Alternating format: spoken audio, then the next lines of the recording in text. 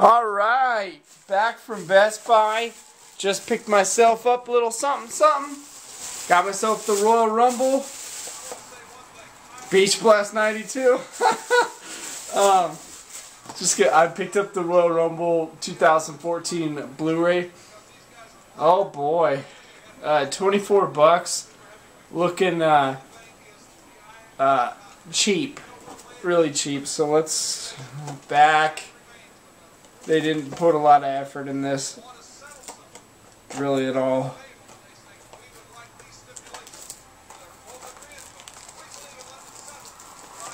Cowboy Bill Watts up there, Daddy. No cover, no nothing. Wow. 24 bucks, man.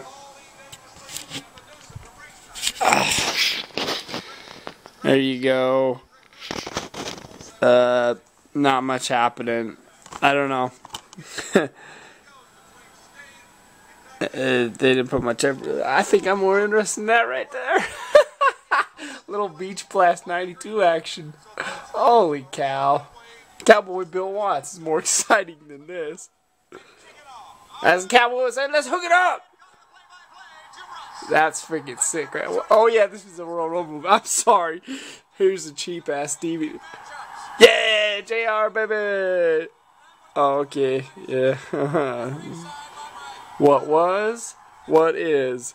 What was? What is? Cheap.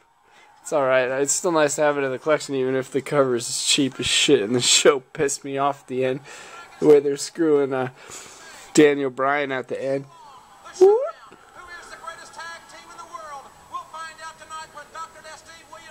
Oh, sorry, the Royal Rumble video? With the Steiner brothers. Now, ladies and gentlemen, let's take you back to the beach. And a typical day on the beach from our colleague, Jesse the Whoa. Ventura. Oh, I'm sorry. I keep getting distracted. Alright, Gemini, peace out. I'm not so championship all the world. Oh, yeah, hey, did I say it was 24 bucks? Because, yeah, it was 24 bucks. But I wouldn't be in a rush to buy it, especially if you got this on the WWE Network. I wouldn't be in a hurry. I just picked it up because I'm a sick man, but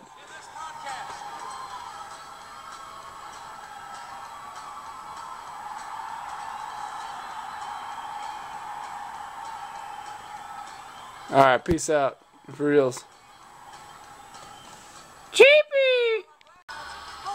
Look at Raven in 92, man. What a dork. Scotty Flamingo, that's so funny.